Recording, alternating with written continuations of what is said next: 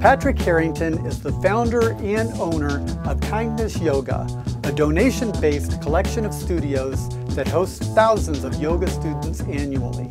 He and his family now live in Nosara, Costa Rica, and frequently travel back to Denver, Colorado to lead workshops and tend their yoga studios there.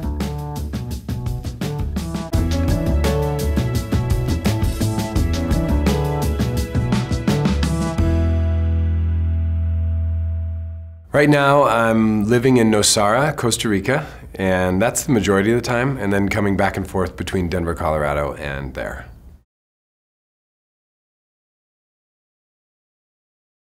The beach comes to mind first. If you've not been to Nosara, it's an incredible beach. They have a maritime zone, so there's no building on the beach. So unlike a lot of tropical places where you'll go and you'll see palapas on the beach or bars and restaurants on the beach, it's really vegetated and wild. And so my wife and I, we love that.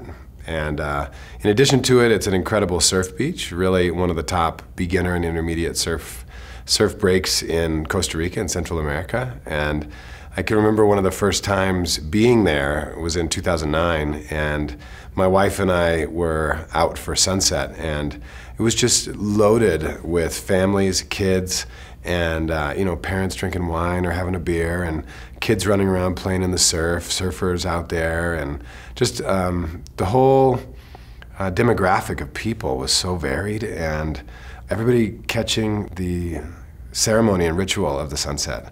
So that's the biggest draw to that area. Is it's an incredible beach.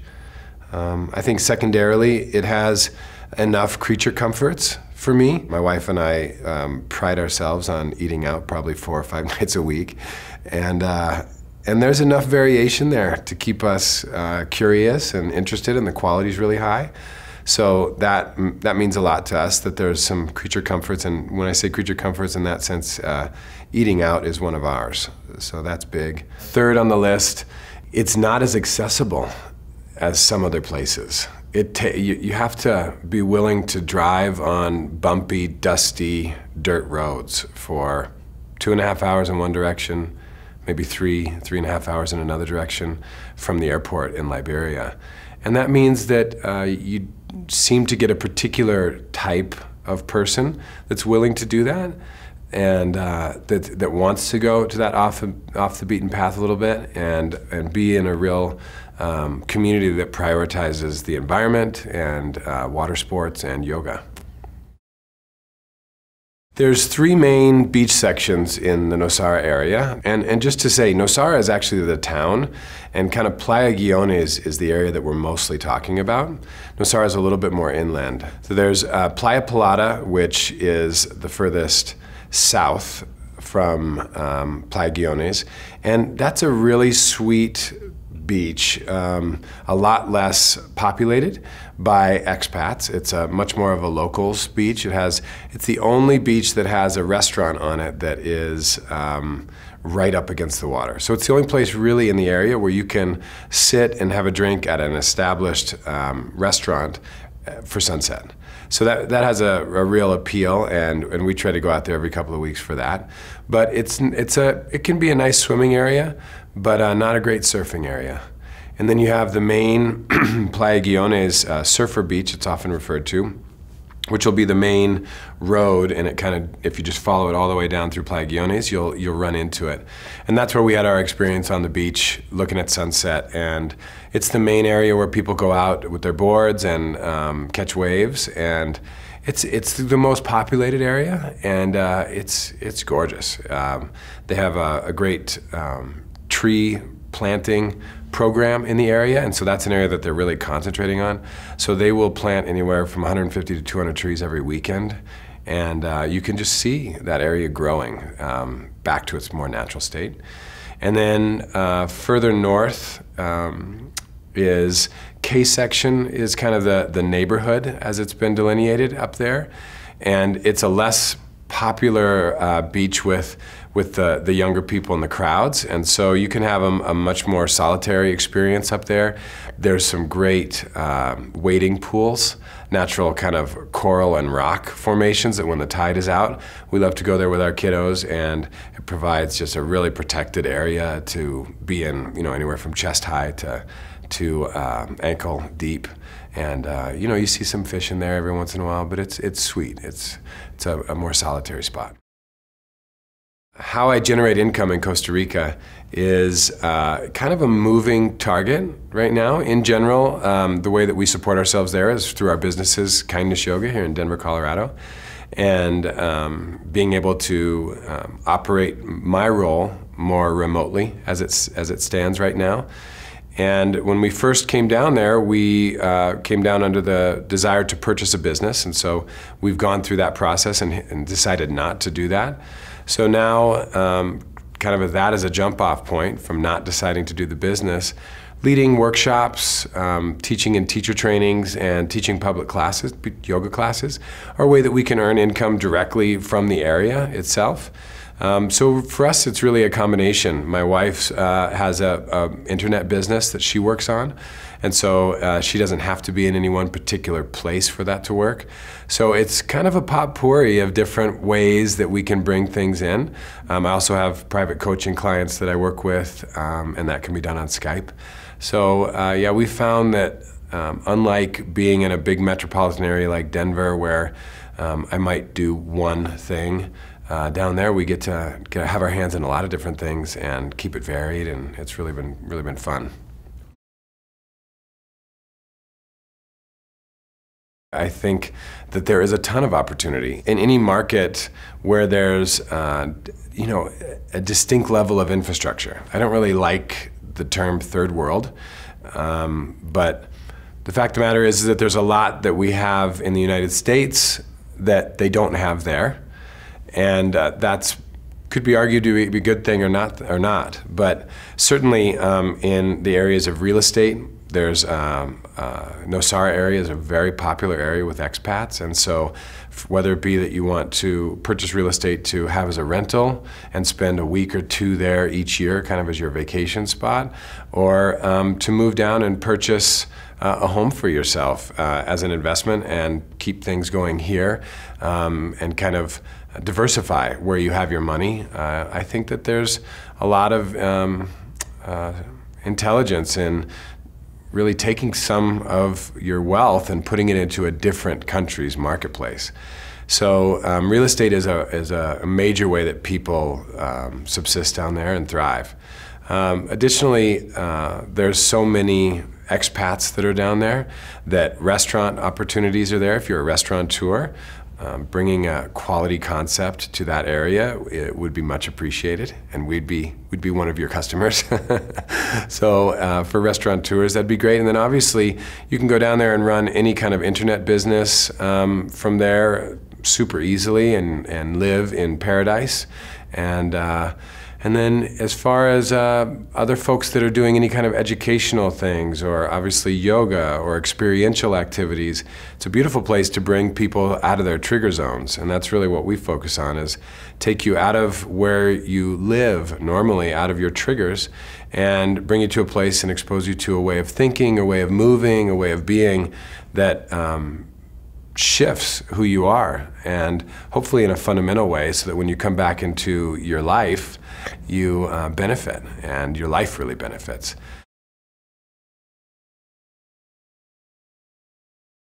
Number one, it's a system reset. Just you know how you feel when you are after you've purchased a ticket to go somewhere. It's like the vacation starts a little bit, and when you sign up for a workshop or an intentional vacation, it's even amplified, because you know that you're going to go somewhere and not only be likely in a beautiful place, but you're going to go somewhere where you'll be inspired, where you'll be asked to think in a distinct way, to move in a distinct way, and really work on yourself. And so when you get out of your environment and go somewhere else, it causes your brain to become more receptive. You're not seeing the same pattern that you have when you drive to work every single day, and it allows you to kind of have that journey that you might go on and not really be present. When you're in a new environment, when you're in a place with a new language, you're more present, you're there. And therefore, when you're present, you're more open to learn, you're more open to listen, you're more open to check in with yourself and how you're feeling, and sometimes even feel like it's a little bit of a risk. You know, for some folks going to a place where there's only dirt roads that are not in great condition and you're bouncing around, you know, some folks that live in the city, that's a real distinct environment. So all of those factors that have to do with actually transporting yourself to another place are a major augmentation around learning. And then there's the sun and there's the water and being outside and hearing birds and hearing wildlife. You're less insulated in a tropical environment. So for example, our main floor of our home doesn't have any windows that close. And so you are in nature. When you go downstairs at night, you see lizards, you see geckos, there are bugs everywhere. And all of those things get you out of your comfort zone, which is what education often does in a transformational way around yoga and meditation.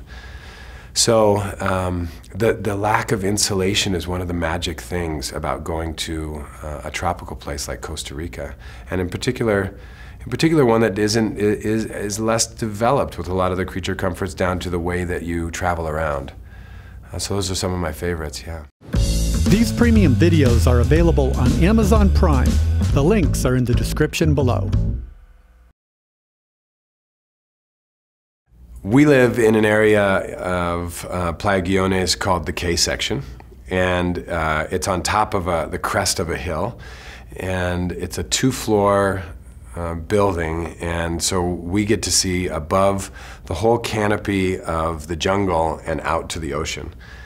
And that is a magical experience, to have the green and the sky and the blue all together with the sunset. It's become a regular ritual of ours to watch the sunset. And I don't know how many of you watch the sunset on a daily basis, but I can tell you I didn't. I barely pay attention to when it's going down in Denver here. I'm usually going to and from somewhere, or it's just not on my mind. But in this environment, the natural cycles make a difference. And so I make it a point to watch the sunset, and that means that I'm pausing and taking a breath, and usually I'm doing it with my family, which is an amazing ritual, an amazing, powerful thing to give. So we love being up high in the area that we're in for that reason, so that we can see the sunset, whether we're at the beach or at home. And surrounding us is so many varieties of trees and vines and fruits and sounds. The birds are incredible. The insects are incredible. The cicadas will come on like an ocean, just drowning out all the noise. And then all at once, by magic, they stop. And it's just silent. And then you can hear the birds behind the silence. It's a beautiful, beautiful place for wildlife. We have, our living room is right next to a mango tree. And mangoes are a particular favorite of the monkeys that live in the area. And so about once a week, we have the family, one troop of monkeys that is in the tree next to us while we're eating lunch. And you see the babies, they're riding on the mother's backs. You see the alphas, and it's just amazing to be around wild animals. You know, we don't get that in the city at all. All the dogs have to be on leashes, you know, for example. So being around animals that are not domesticated in any way is so cool. They wake us up in the morning. The howler monkeys is what they're called. They howl, and it sounds like a dinosaur is outside. And if you can see one, it's a little monkey, like that big, that is making a sound that reverberates across the jungle. So it's an amazing way of waking up, and that's at sunrise or just before. And so you're waking up at sunrise, and so that's really, really cool. And one of the things I want to mention about time in Costa Rica is that Sunset is always between 6 and 6:30 p.m. throughout the entire year. It never changes. So you don't have sunshine, for example, like you do in Denver until 9 o'clock at night sometimes. It is always 6 to 6:30, and the sunrise is always 4:30 to 5. And so you can really set your life up by the natural rhythms of the rising and setting of the sun, which is something that I've never done before. But we're up at daybreak, and to hear the jungle come alive all around you is magical. And lastly, there's some great lizards in our world, and one in particular we named Fred after my wife's father, Frederick. And they have their rituals. So you can be sitting out on our porch, kind of where we eat, and at a certain time every day, Fred leaves and goes across his path and goes down into the ground. And then at a certain time in the evening, Fred comes back, and it is clockwork. He doesn't wear a watch, so I'm not sure how he does it. But the animals and the wildlife is amazing there. As someone who's grown up in Denver and lived here in Denver the majority of my life, the decision to move down south was a major one. This is my home, this is where my businesses are, and this is the rhythm of life that I'm really used to. And my schools are here for my kids, and my community, my parents are here. And so it was important to me to be in a place where I was able to go back and forth with quite a lot of ease. And so what I've found from being down and living in Costa Rica and then coming home here to Colorado is that there's a major contrast that I experience, and I love the contrast. The distinction of being down in a natural, what I refer to as uninsulated environment like Costa Rica, in the jungle, going and being in the ocean on a regular basis, seeing and being with the rhythms of the sunset and sunrise, hearing animals that are not domesticated, not my animals, making a lot of noise right outside of my house, makes a real psychological shift. There's a lot of research that's coming out right now around grounding, just getting your feet on the earth. You know, I don't wear shoes there. Cameron and I, my wife, we play with how long we can go and where we can go without shoes down there. And luckily, you can go to every single restaurant that we have in town without shoes on, and you don't have to wear a shirt if you don't want to. So the distinction in rules around how you act on a day-to-day basis is really different in a country in Central America, and certainly in Nosara. And then I come back here, and immediately I'm back in this pace. It's like I step off of the slow-moving track at the airport, and all of a sudden I'm, boom, on a freeway and going. And it's, I love that. I recognize that there's a comfort in my body from practicing it over so many years that moving quickly feels like home in some senses. And having a full calendar of meetings and people that I'm going to go and see, and having all of the convenience of going to our natural grocery store here and having more choices than I just couldn't believe how many choices are there, because you don't have as many choices in Costa Rica. And I like that. I like being limited.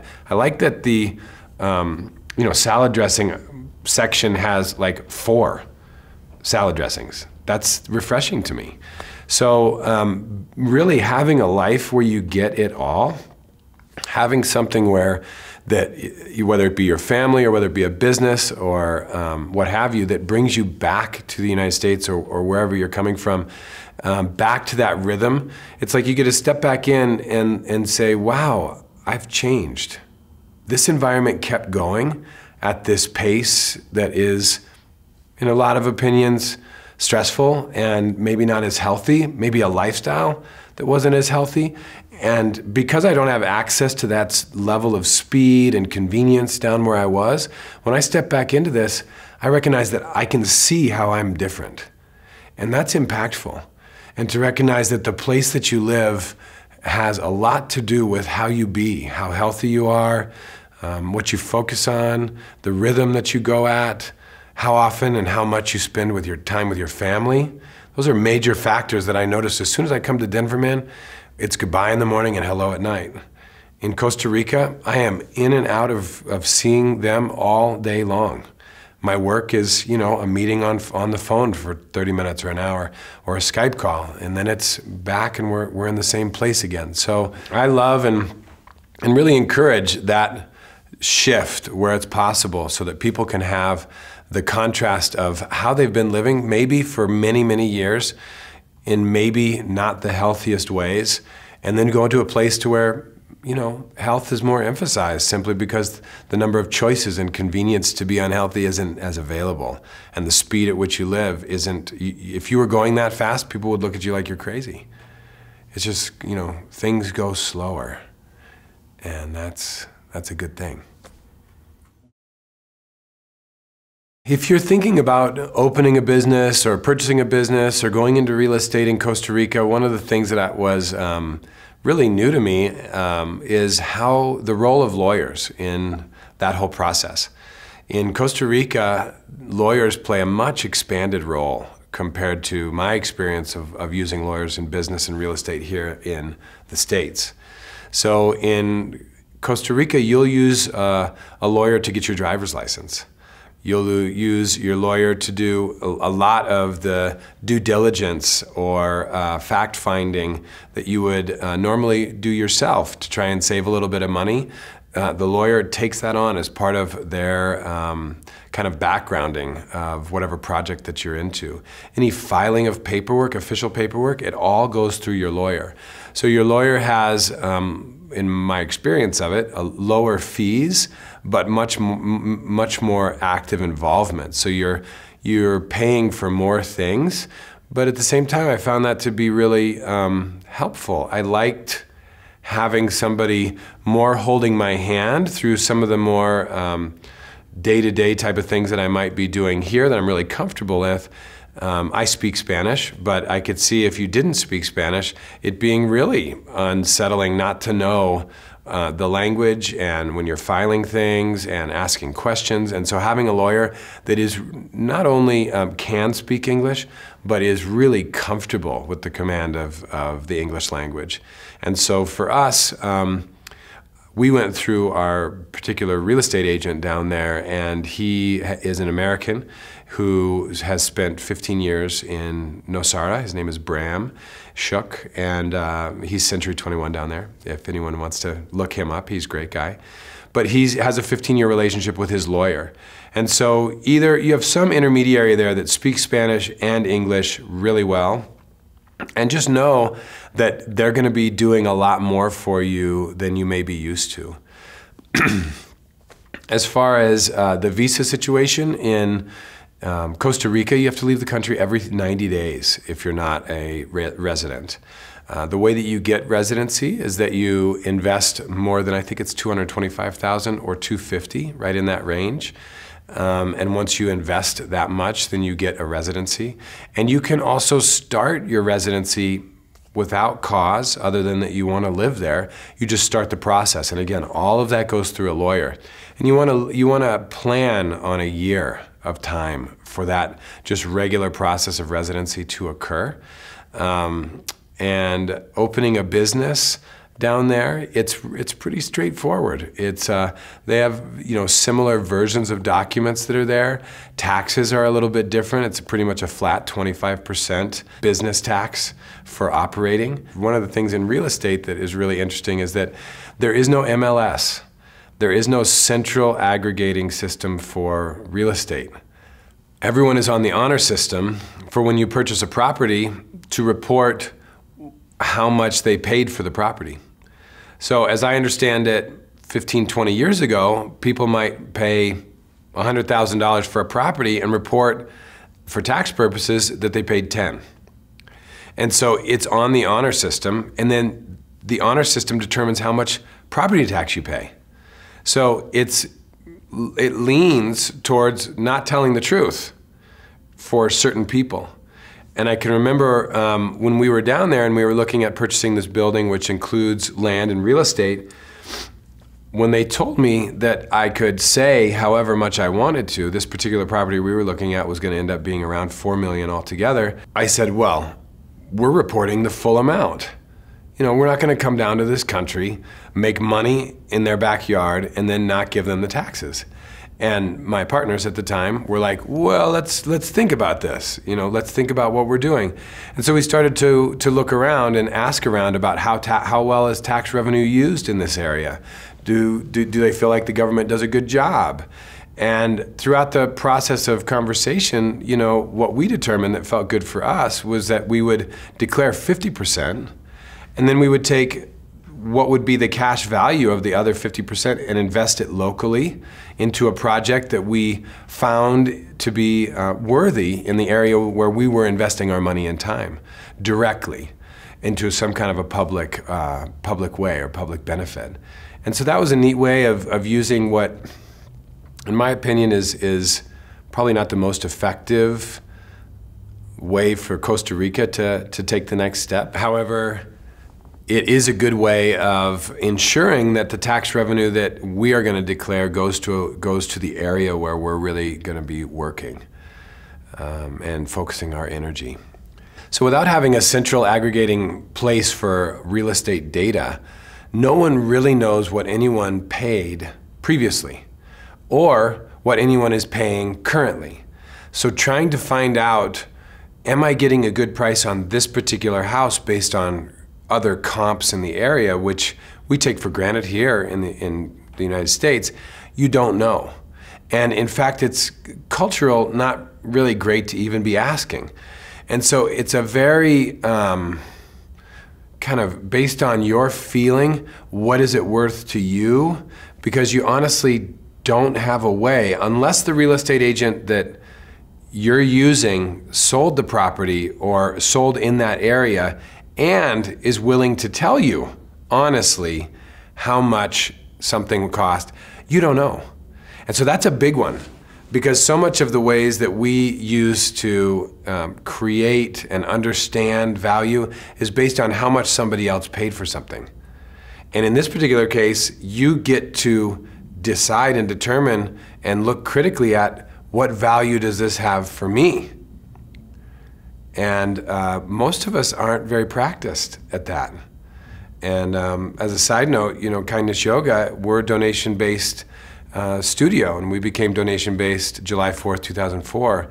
And when we first became donation-based, we lost maybe 25% of our clientele because the conversation at that time was much more rudimentary. When people would come in, we'd say, what would you like to pay for class? With no baseline. And people would stand there like a deer in headlights. And it was uncomfortable for folks to try and determine the value of a yoga class. Well, you transport that to the conversation about a house or a couple acres of land near the beach. It's a totally new world to be able to actually determine for yourself the value of something, not based on how much somebody else paid next door. So that could be fun and daunting, for sure. I think it's important to establish it through relationship. That there, for example, in Nosara, there are several lawyers that are based in Nosara. And I would interview them. You know, I would go and speak to them personally.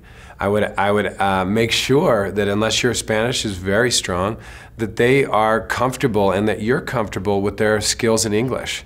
And use your intuition more than you might in other places to just notice how you feel in your body when you're in this person's presence. Do you trust them? And you know, ask to talk to other folks that they've worked with that are Americans or that come from the place that you come from. And talk to those people. How was their experience? Because we've met lawyers and had interactions with lawyers that were on the other side of the dealing that I would not want to have representing me. And the particular person that we used is great and feel like he did represent, although, you know, it's funny because on our first meeting, he pulled out a bottle of tequila and we all had shots together.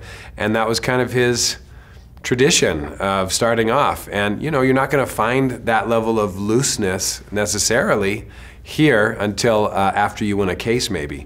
But down there, that's the way we started off, and that really worked for me and my partners, and he's kind of a get down and dirty lawyer, and that really worked for us. But the main thing is I encourage you not to stop with the first person you meet, but meet a couple.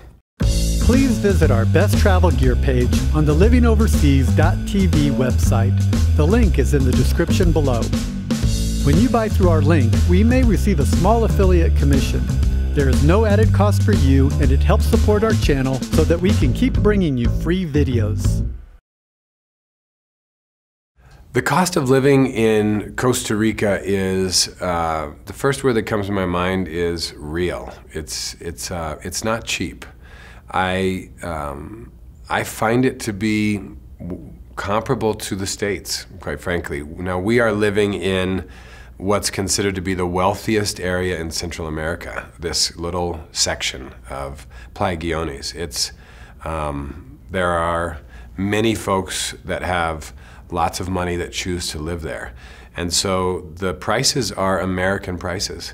Whether it be going out into dinner, we're spending, without alcohol, $40 to $50 a meal for 2 of us and our kids that split a meal. So to figure a meal for 3 out, $40, $50, and then you add alcohol, which is similar prices to here.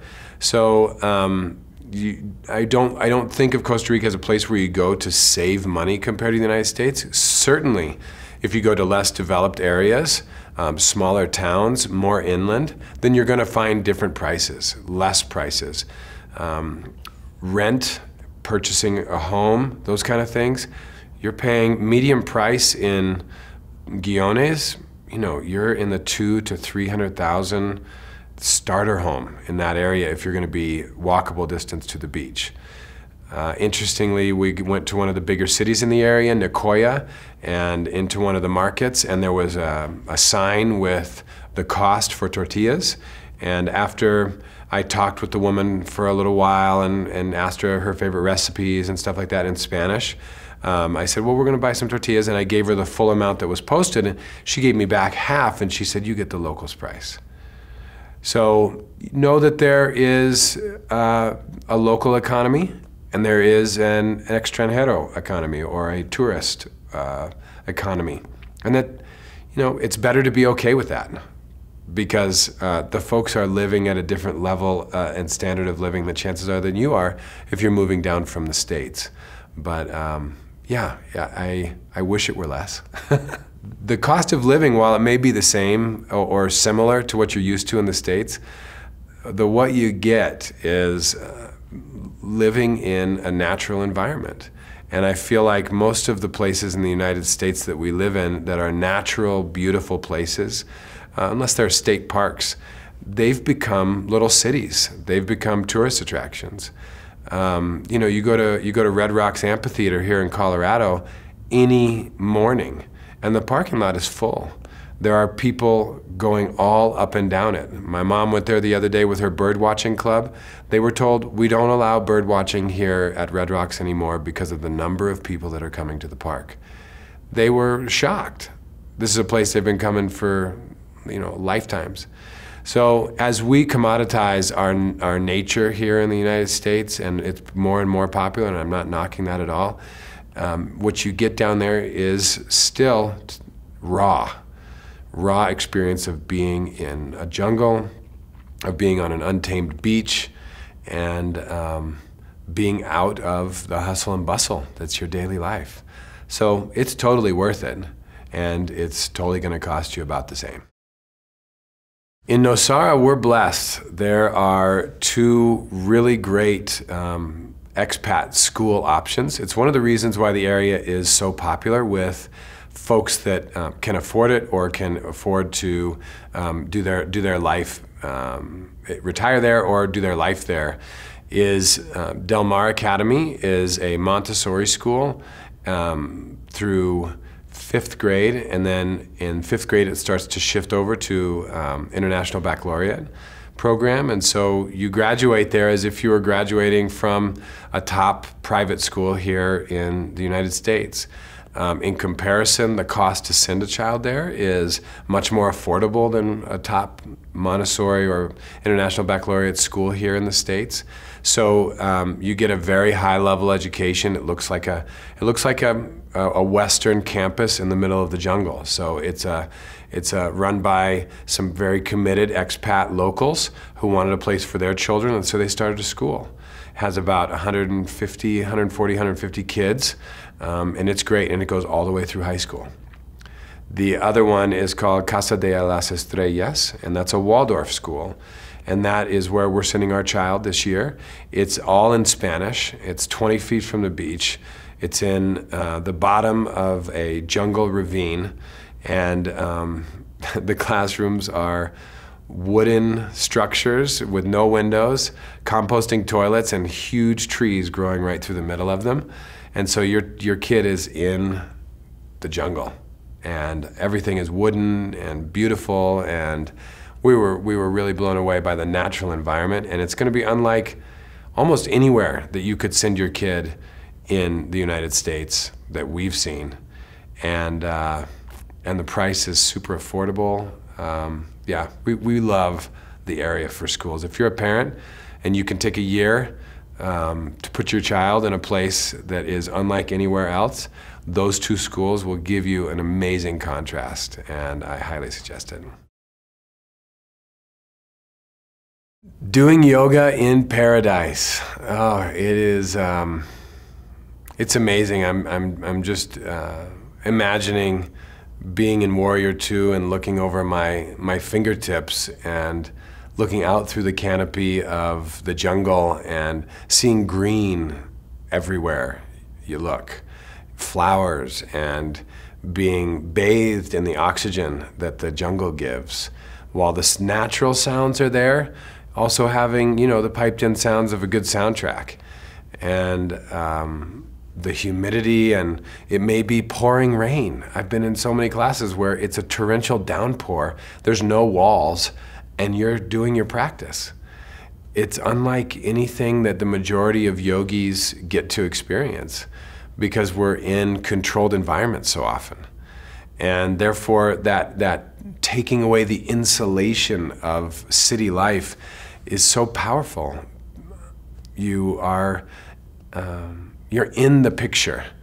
Zen in the Art of Motorcycle Maintenance does a great part on why a motorcycle versus a car, and he's describing it to his kid, and he's saying that when you're in the car, it's like you're looking at a picture. The window's closed and you're looking out and you see a beautiful scene, but you can't touch it, you can't be with it. You're just watching it go by, and you are in your place and it is over there.